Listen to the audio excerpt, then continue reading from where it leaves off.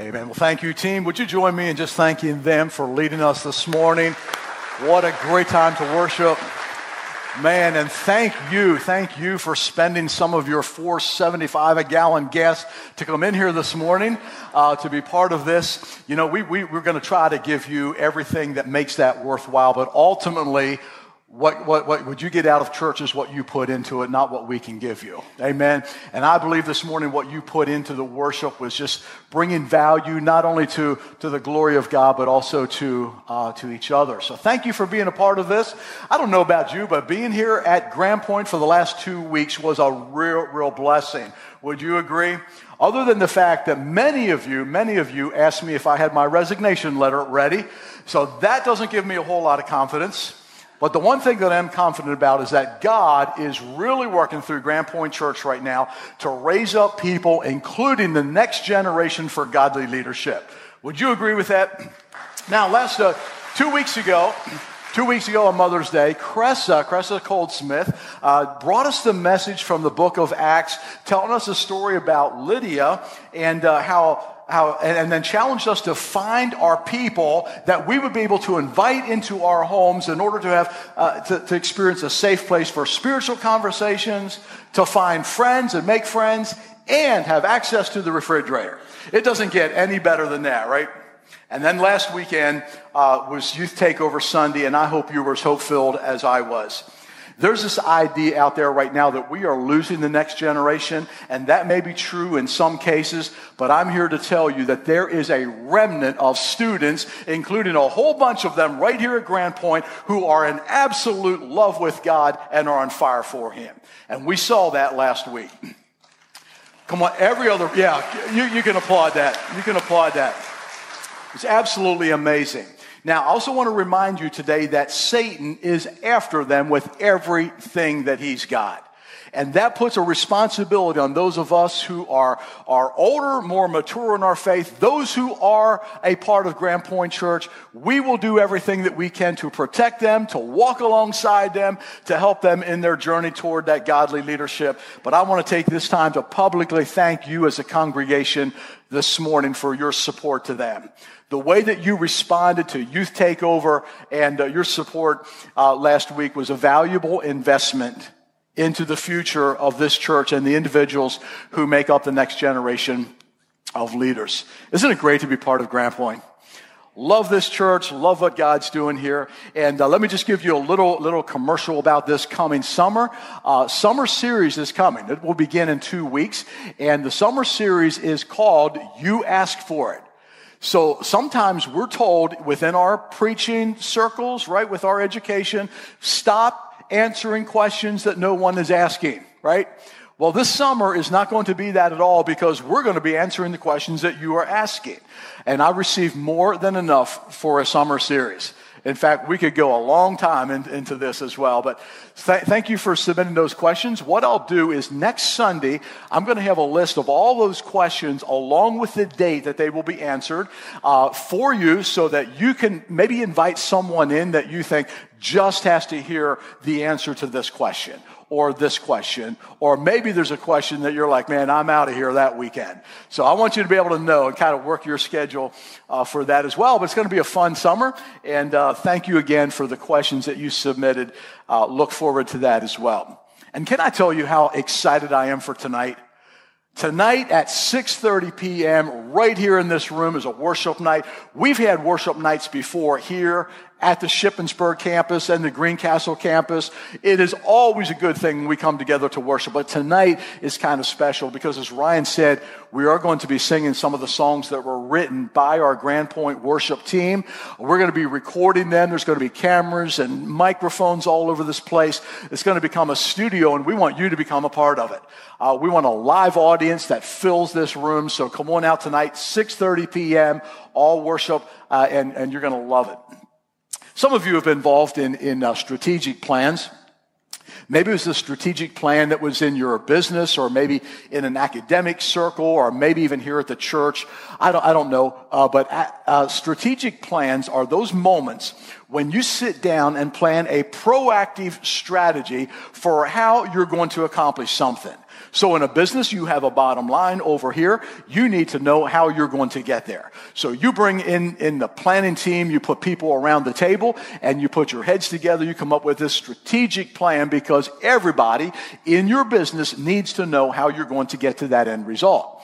And we do that in church as well. We do that in other places. Well, the book of Acts in the Bible is God's strategic plan. I believe that the book of Acts shows us exactly how God intended the end result to happen, where many, many people come to know him as their Lord and as their Savior. And so what we've been doing in this series called Find Your People is we're using God's strategic plan, the book of Acts, and we're pulling out different stories from that book that tell us exactly how God is moving through his people. And in almost every one of these cases, it begins with the Lord saying, I want you to go. I want you to go. And there's a specific person or group of people that God calls us to go to, right? And if we respond in obedience, amazing, amazing things happen. And I want to tell you yet another story about that this morning. The book of Acts, again, is God's strategic plan, this proactive strategy. And we read right after Jesus gave his followers many convincing proofs that he was alive. He said to them, now here's the beginning of the strategic plan. He said to these people, you will receive power. Not you might or not you can, but you will receive power when the Holy Spirit comes on you. And again, you will, not you might, not you could be, or this could be, but you will be my witnesses in Jerusalem and in all Judea and Samaria and to the ends of the earth. And usually when we hear that verse, we think about other people.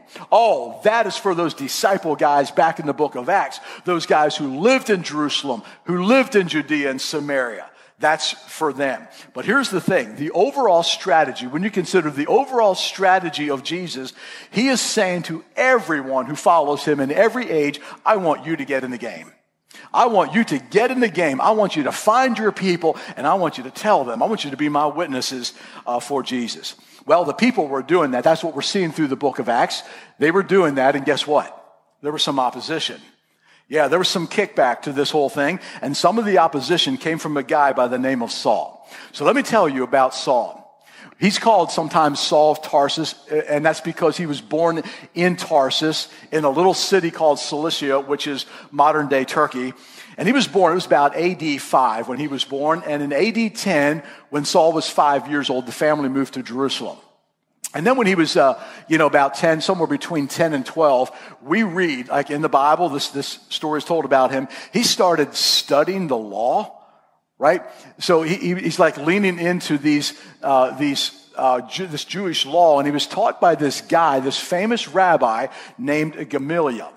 And you can read all about him in Acts chapter 5, verse 34. He was a Pharisee. He was a teacher of the law. He was honored by all the people. And it was under Gamaliel that Saul would begin this in-depth study of the law with this famous rabbi. So he's not some kid. Saul's not some kid that just spends all of this time in his room playing Mortal Kombat or Postal, right? Video games. That's not what he is. No, he's going to school and he's studying the law, the Jewish law. In fact, when he tells about himself in Galatians chapter 1, verse 14, he's like, I was advancing in Judaism beyond many of my own age among my people, and was, watch this, extremely zealous for the traditions of my fathers. I want you to note that word, because to be extremely zealous is complimentary as long as it does not become misdirected. We've all seen extremely zealous people, haven't we? We've seen it in the world of politics. And listen, extremely zealous is wonderful when it leads to righteousness, when it leads people to God. But extremely zealous is a bad thing when it causes division, when it causes people to tell lies, when it causes you to slander or name call. That's when it becomes a bad thing. But when zeal, however well intended, leads to a life, it's a great thing. So rightly directed zeal brings life. Misdirected zeal brings destruction. and sometimes death to people around them. Now, what Saul was studying was what we would call the Torah. The first 5 books of the Bible, that was the law. And some teachers believed that faithful observance to the Torah, right, following all the laws of that was the precondition of God's saving action. So they read the prophets, and they knew what the prophets of God were saying and what the prophets of God predicted. See, God, through the prophets, promised salvation and vindication to Israel. They promised this gathering of the tribes again, a restoration of the land, and an expulsion or a subjugation of all the foreign powers that had come in to Israel. New Testament scholar N.T. Wright summarizes the situation. And he says it like this. He says the Jewish leaders, now again, keep in mind, this is what who Saul was learning from. This was his world right now. The Jewish leaders and the revolutionaries in general were eager to bring all of these prophecies to fulfillment. But the problem was they got tired of waiting on God. And so they took matters into their own hands. And that kind of summarizes this whole situation. They're like obeying the Torah would hasten the time of the fulfillment of all these prophecies and promises that God was making. So if God were to act climactically now within history, while Israel was still not keeping the Torah properly, she would be condemned along with the other Gentiles. That's what they believed. Well, it seems like Saul fell under the influence of these teachers and ideas like this. And so here come the disciples of Jesus, right? And they're not necessarily keeping the law anymore. They're not observing the Sabbath laws, right? In fact, even Jesus was healing on the Sabbath. The disciples were going out and picking grain on the Sabbath, and all of that was against the law. So these law guys, right, Saul included, were looking at this and like, man, the disciples of Jesus are destroying the law. They're going to destroy our religion. They're violating these laws. And so Saul believed, this is exactly what they believed, that such heretics should do one of 2 things. Number 1, they should either adopt a strict observance to the law. We're going to keep the law. We're going to do this, or they should die. Those were the 2 options. And the reason that death was one of the options was because if these people came in, they're now going to bring divine judgment down on the rest of the nation. If you break the law, you're going to be an obstacle to the fulfillment of the prophecies of the coming of Christ. So they looked at these lawbreakers as an impediment to the destiny of Israel. Now, understanding all of that background helps us understand Saul in Acts chapter 7, 8, and 9, where you read about his story. In Acts chapter 7, there's this guy by the name of Stephen.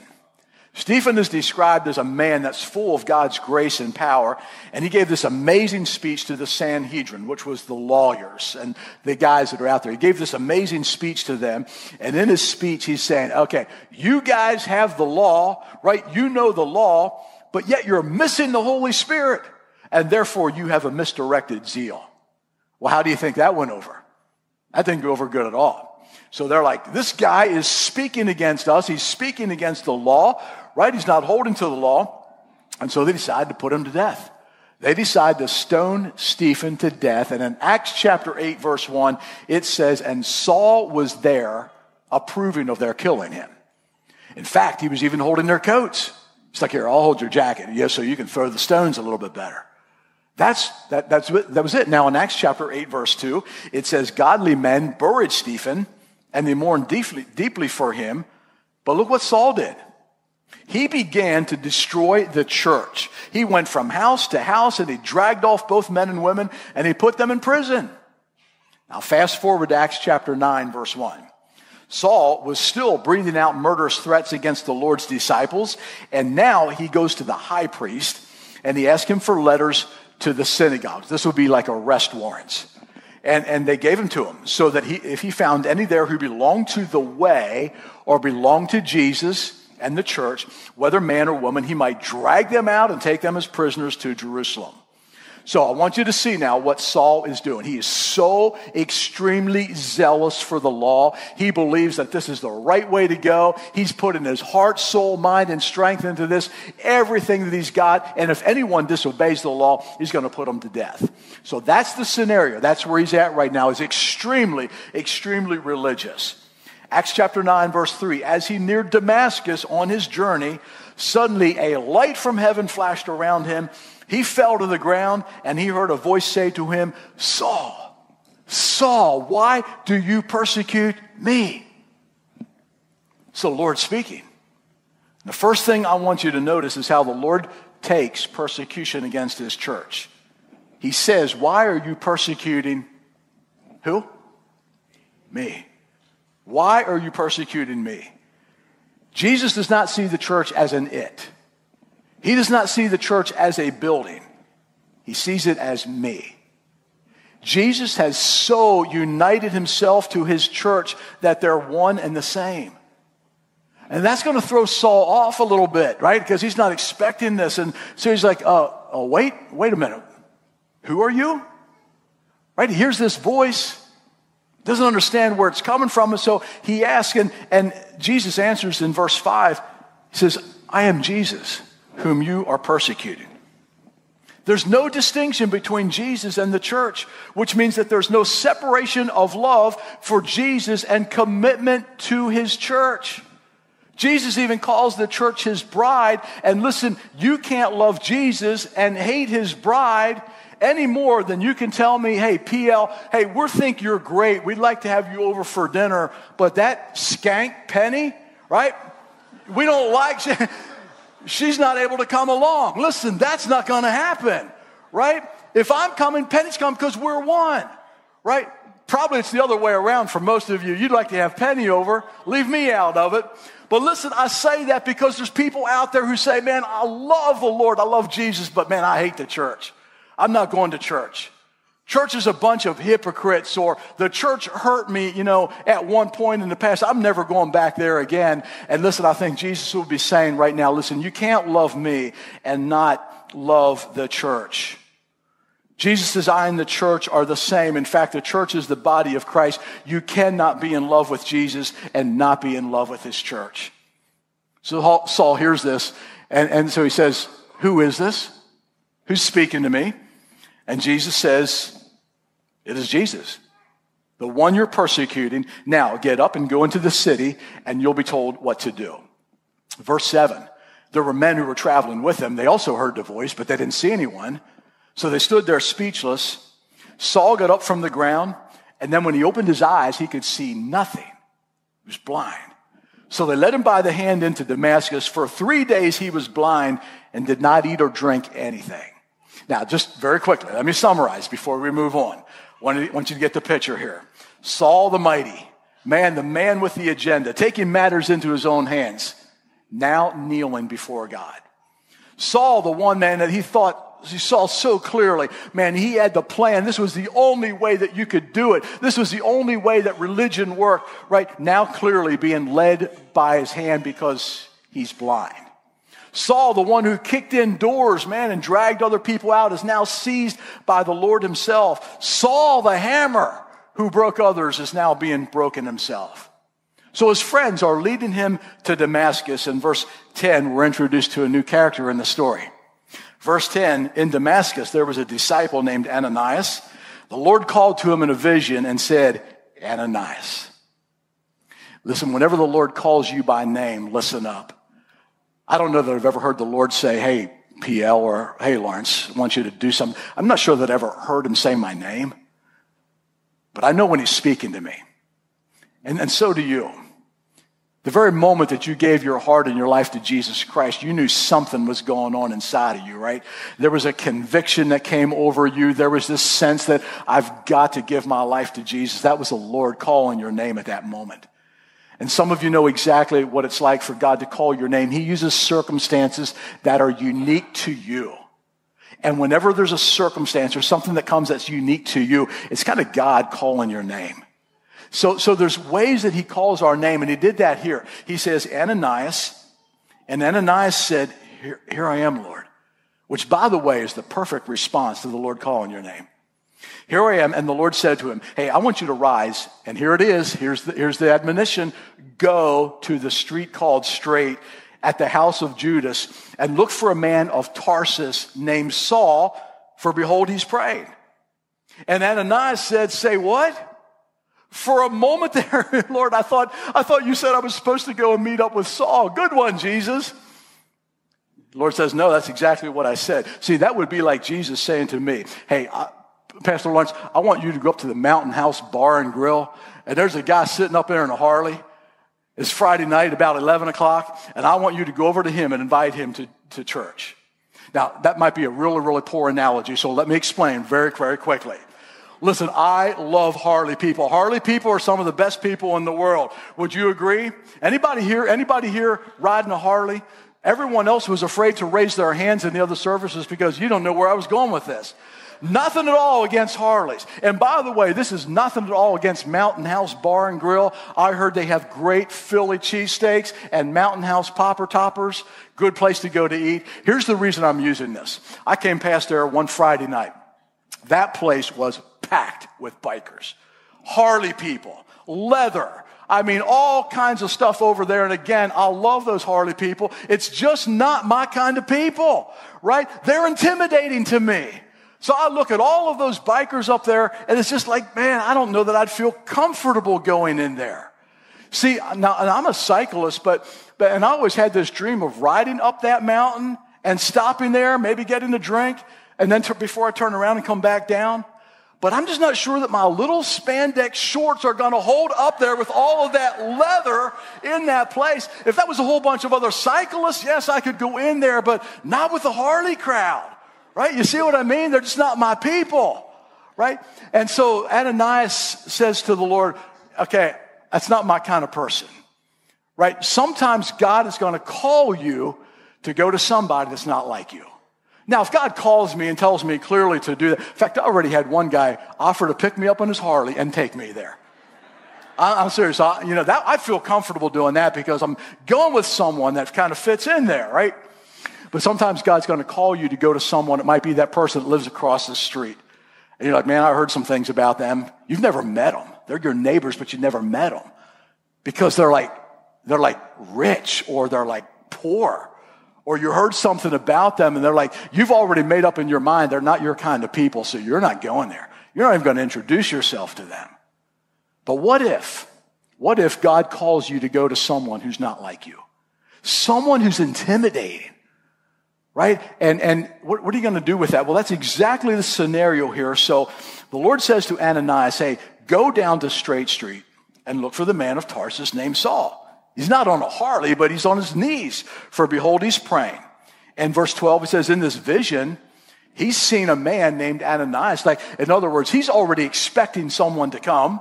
He sees in this vision this guy by the name of Ananias come and place his hands on him and restore his sight. And Ananias says in verse 13, Lord, I don't mean to object, but you know what he did? Do you know what he did? He's kind of asking the Lord. You know, sometimes we have to tell the Lord stuff, right? Lord, you know what he did, right? Because of what he did, I shouldn't go there. And that's kind of how we roll, isn't it? We hear things.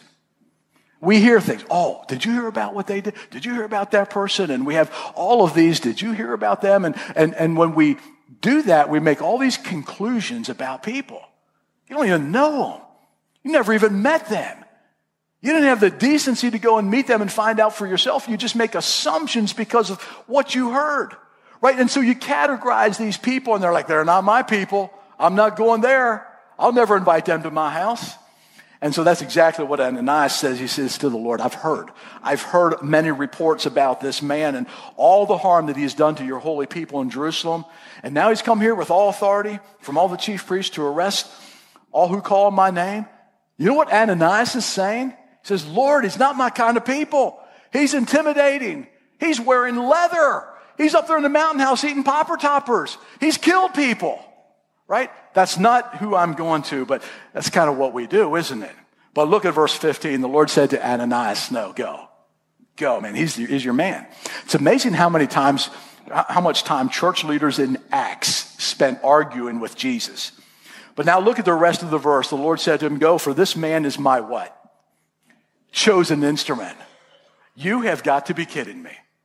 This man that was killing Christians, this man that was persecuting Christians, the Lord looks at him and says, this is my chosen instrument. This is the guy who's going to proclaim my name to the Gentiles and their kings and to the people of Israel. Listen, that one person that God might be calling you to go to, that you've already concluded is not my kind of people. Lord, did you hear about them? Do you know what they did? Listen, that one person might just be God's chosen instrument that God is going to use to change a life, to change a family, to change a community, and maybe even to change a nation. And all God is waiting for is for you and me to go. Pray over them, right? And allow their spiritual blindness to be taken away so that they now see and know the truth. Give their hearts and the rest of their lives to Christ and make a difference. What if that one person that God has been prompting you to go to is that person, is God's chosen instrument? By the way, God never uses the predictable when choosing his people. The ones that we see as being the right one for the job are usually the last ones on his list. God likes to use the least unlikely people. I mean, just remember, think of David. His dad didn't even include him in the lineup when Samuel came to choose the king. Wasn't even included. He was too young. He was too unlikely. Think of the disciples. They were lowly fishermen. Man, they were tax collectors. But I tell you, Saul takes the cake. He is on his way to persecute Christians in Damascus when he becomes God's chosen instrument. Who would have ever thought? Well, certainly not Ananias. But the Lord says, this man is my chosen instrument to proclaim my name to the Gentiles and to their kings and to the people of Israel. There's nothing at all in this guy that would give any indication he was qualified to do this. Well, look at verse 17. Then Ananias went. I love this. Your obedience to the voice of God has amazing, amazing results. Ananias went to the house. He entered it. Right? He's obedient.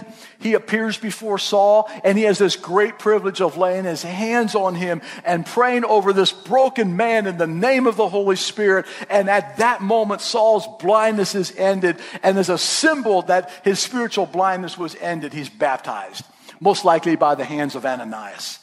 And then we read that Saul spent some days or several days with the disciples at Damascus. And whether at this point Saul was now the student or the teacher, we don't know. Perhaps he sat and he learned from Ananias. The Bible doesn't tell us. But what's significant is at this point, Ananias disappears. He's done. He's done. Right? His role in the drama of Acts is very, very small, but it's significant. He's gone. Now, here's what I want you to know. When it comes to finding your person, don't think of it as some big event that you need to plan. Don't stress out over this. I mean, don't think of that worst person out there now that you have to go and speak to. Don't stress out about going to mountaintop bar and whatever it is. Listen, just let God guide you. Let God guide you in that. See, he likes to use, the least likely people, and don't even think of some qualification that you need to have in order to do this. Oh, you don't need to know the Bible from front to end. You don't need to have this thing memorized. You don't even have to have all the answers to their questions. No, you just go. And listen, don't even think of it as some qualification they need to have. Just do what God prompts you to do. Man, when God lets you see that neighbor out there and there's something in you that says, man, I really should go talk to them. You know what that is? That's God calling your name, saying, go. Go. When you see somebody at work and man, they're the most unlikely people, you don't want to cross their paths. You've never had a conversation with them. Maybe, just maybe God's going to at some point prompt you and say, sit down and talk to them or hang out with them after work or do something. That's God calling your name and saying, go. Who knows? They might be God's chosen instruments. All we're waiting for is you. Well, Ananias was the one who heard God say, go find your person, just one person down there on Straight Street, and just pray for them. Just pray for them and ask God to remove the blindness from their eyes so that they can see the truth and the goodness of God. And even though Ananias was like, I don't think so. I don't think so. He's not my kind of person. We don't have anything in common.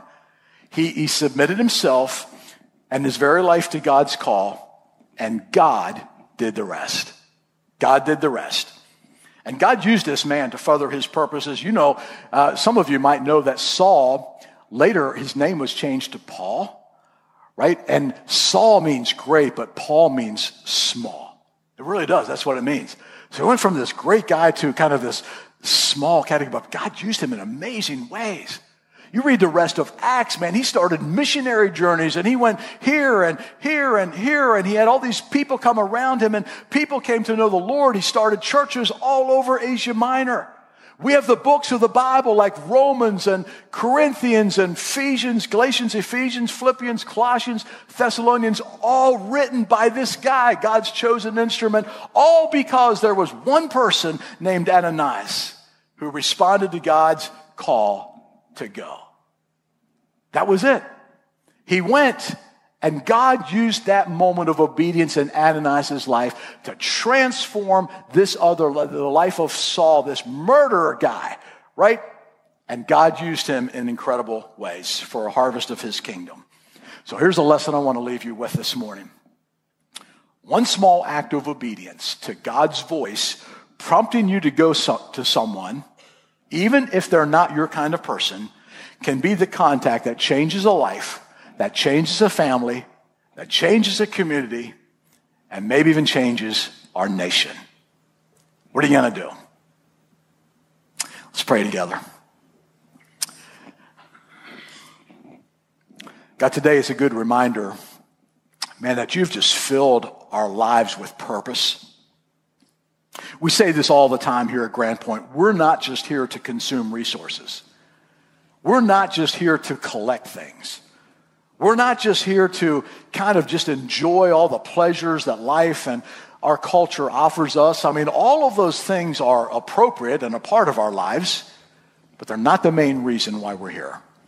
The main reason why we are here is to be those people who go and talk to people and make a difference in other people's lives. Just encourage them and pick them up and just maybe even pray over them.